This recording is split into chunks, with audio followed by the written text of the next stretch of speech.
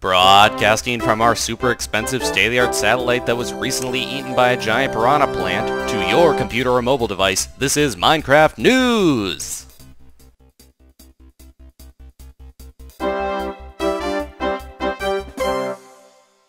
Hello and welcome to Minecraft News, bringing you the most news for your views. I'm Adam, aka Swimming Bird, filling in for Bruce Easy.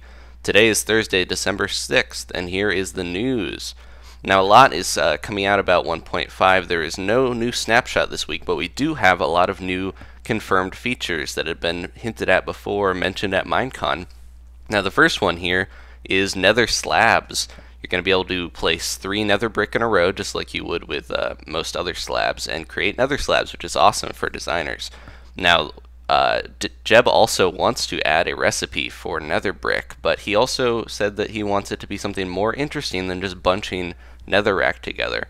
So who knows what that's going to be. Another new feature here is going to be fireworks. This was mentioned at Minecon, but is now confirmed. Jeb showed this picture, which is pretty awesome.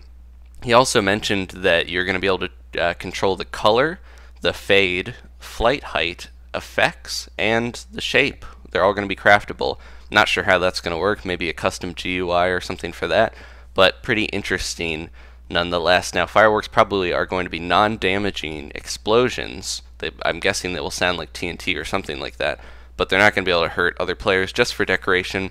Pretty excited though. I'm hoping that since this update's supposed to come out in January, I can have these for Chinese New Year and have some real fireworks and not just TNT this year.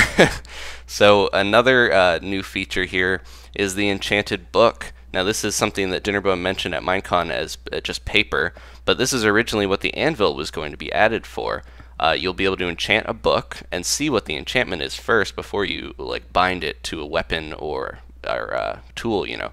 So if you want to get a good enchantment on there, you don't want to waste, you know, obviously you don't want to get stuck with an enchantment you don't want. So you enchant the book first, and then you combine it with it on the anvil, which is really cool. Plus you could sell these to your friends, all that type of stuff. It opens up a lot of possibilities, and that's pretty cool. So that's pretty much it this week. There was no new snapshot. We haven't had a snapshot in a couple weeks here since 1.4 was released, and they added all the bug fixes.